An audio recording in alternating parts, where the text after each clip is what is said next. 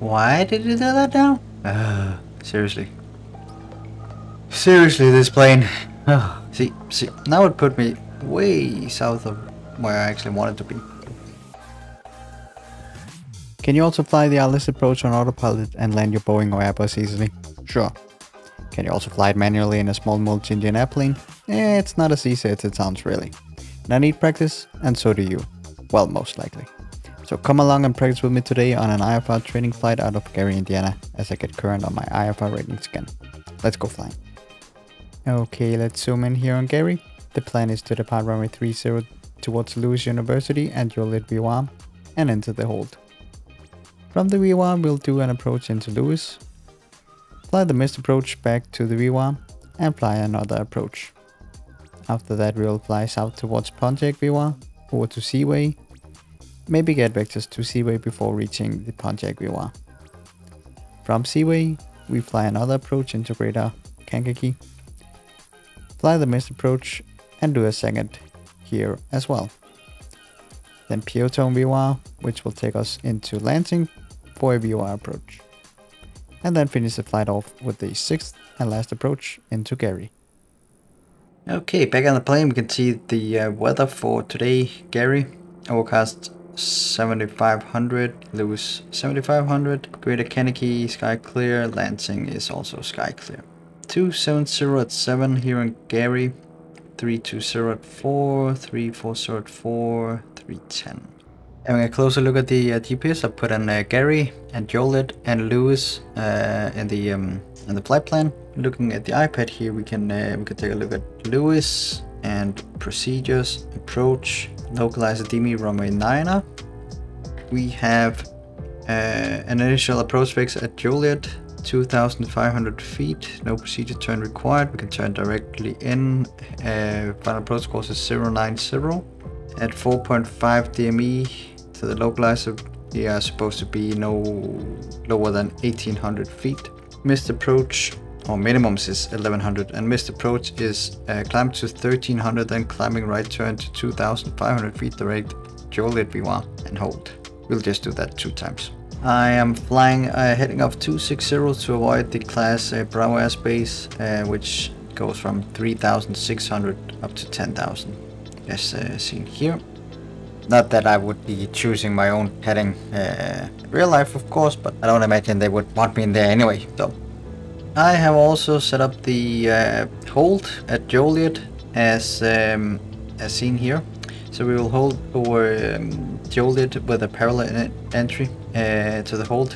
Inbound course is 066, outbound 246, hold of 1 minute, or legs of 1 minute. And that is on a radial of 246, so we can set that up here. 24. Okay, we are clear of the class Pro airspace. We can go direct, activate, enter, and nav.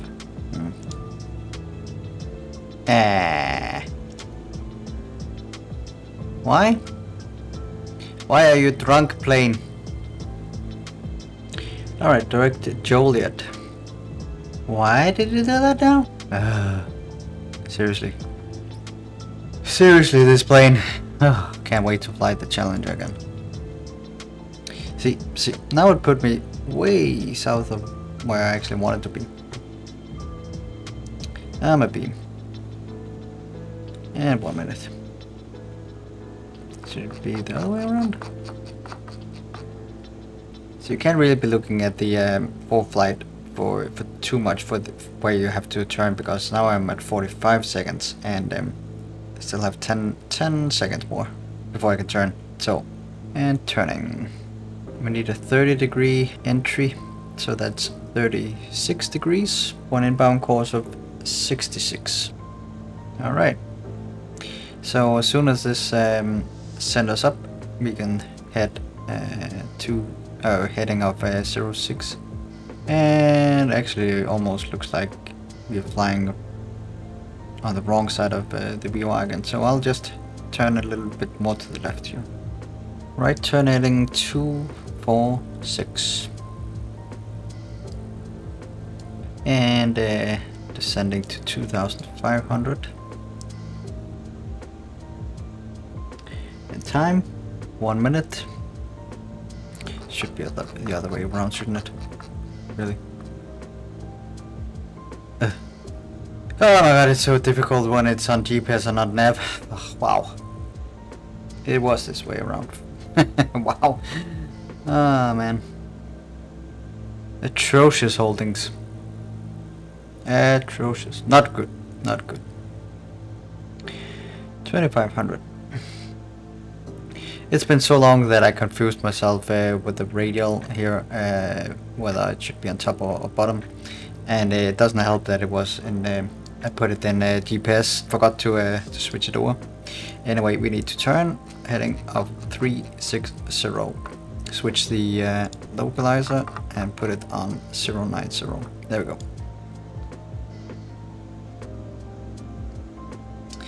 And we can descend to 1800. Manual flying. Flaps 1. Down to 1100.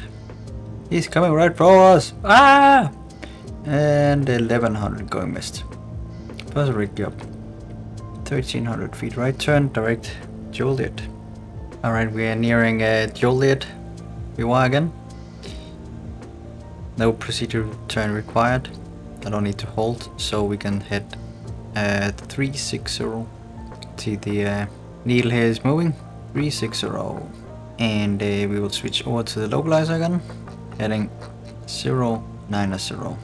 Like this. And we can descend again to 1800 feet. Gear down 1800 feet until hobbled. Flaps 1. And hobbled 1100. And autopilot off. Okay. 1100. Going around. Plus a rig up.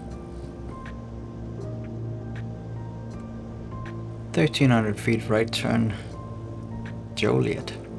We can do 4,000 now.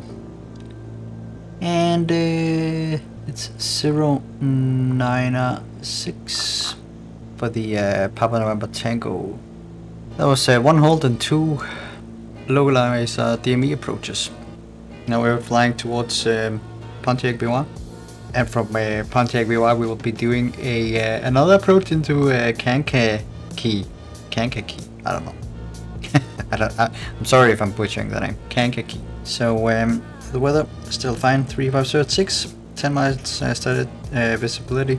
Stage mile visibility and a broken 7500. And same altimeter. 11 degrees. Runways 04 is good. Alright, let's approach from Pontiac. Yes, sir. 087. Final approach course is 038. 1900 feet to join the localizer. And the minimums is 824. Missed approach is climb to 2300, then right turn direct Lukov out of Marga and hold. So we have to put in Lukov 272. 272.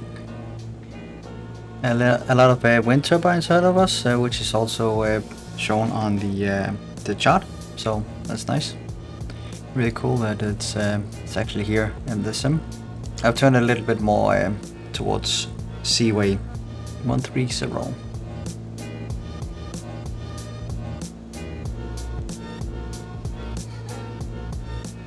Localizer live. And we're at 1900 feet to capture the glide slope. Slightly to the left here as well. Looking good now, or better. Waiting for the glide slope here. Glide slope alive. Gear down. Autopilot come off. Automarker. Flaps 1. Slightly right. Correcting and slightly low. Flaps 2. Looking good. 400 feet. Full flaps. 100 above. And minimums. Going around. Put the rig up. Climb to 2,300. Yep, 2,300 and then right turn direct, look up auto marker and hold. We'll not be holding, we'll just continue backtrack on a 218, then 173 for a minute. Pretty much doing this here. 2,300, we will turn.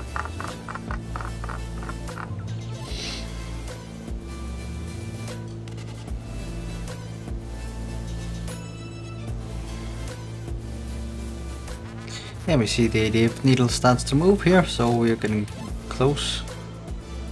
Yep, auto marker 218 heading, and time that for a minute.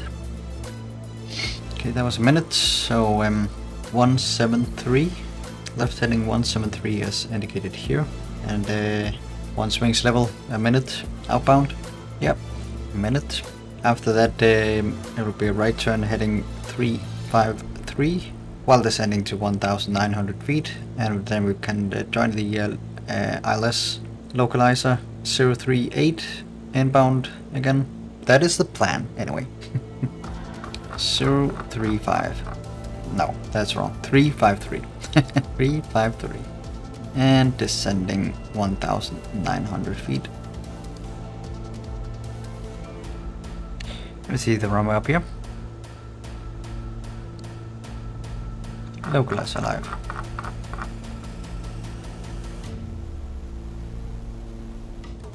Glide slope live. Get on. Flaps 1. And autopilot coming off.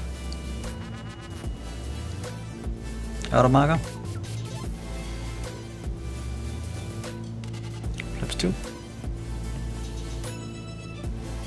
Full flaps. Half bar high. Correcting.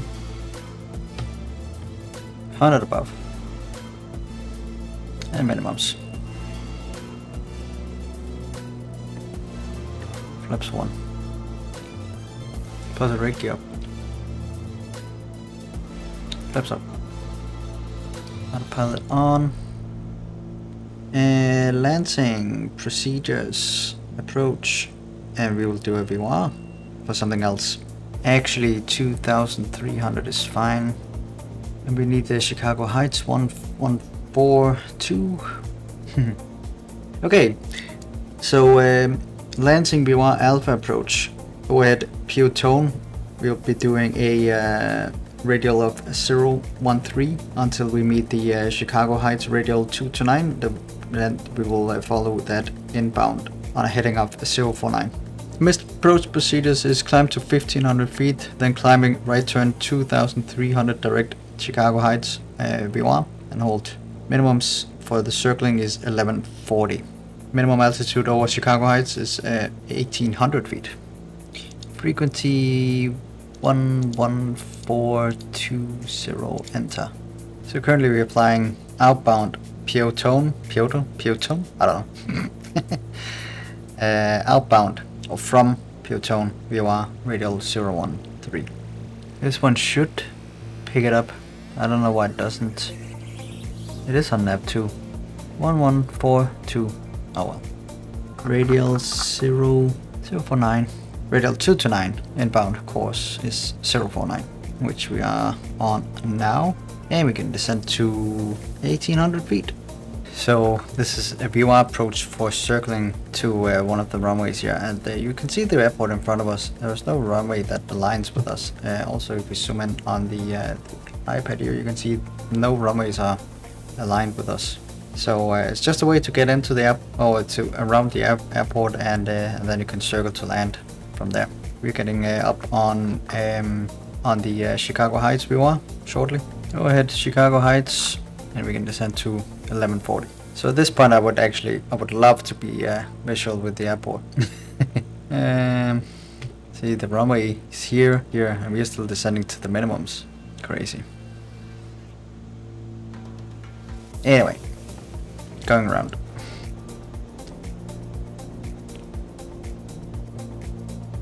There was a climb to 1,500 feet, then a right turn 2,300 feet, direct Chicago Heights. Okay, Gary, procedures. Approach. LS. Activate approach. Gary. Tower 1256. And ground 1219. 306. Okay, ILS or localizer runway 30 into Gary. Localizer is 10875, which is set. Approach course is 306. Set. We are flying hot dog. Initial approach fix 2,400 feet to Kankakee 13 DME. No procedure turns required. We will fly straight in 306. In case of a missed approach, climb to 1,500 feet, then climbing left turn 2,400 direct Chicago Heights, which is set 1142. Approach briefing complete. Lake Michigan. And runway 30 right here. And we're turning. That means we can descend to 2,000 feet. And we switch over to nav again, so we get the localizer and glide slope indications as well. Glide slope alive. Autopilot off. Get down. Flaps 1. Flaps 2. Slightly lower. Full flaps. That runway is very bright. Wow. 100 to go. Minimums. Continue.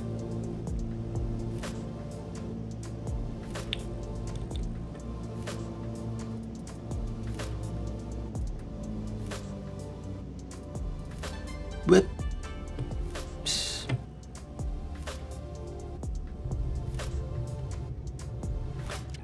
Alright. We are down. And we are vacating here as usual. Or as usual. I say that, but I mean when we arrived here first time and when I flew the flights earlier this morning for my night currency. And again now. So switching on to ground 1219. We'll just taxi back to Coleman. Alright, we have arrived back in Gary after a 1 hour and 56 minute flight, 6 approaches and a holding. And honestly, I'm very rusty. I know that, and I'm very tired after this. It's a lot of work. I can definitely do with some more practice. That's for sure. That I suppose everyone can do that, or you know, benefit from more practice. And I encourage you to do as well. It's been a lot of fun. I hope you enjoyed the video. So if you did, then hit the like button and consider subscribing and check in with Sneaker the Pilot for more adventures. See you next time. Bye.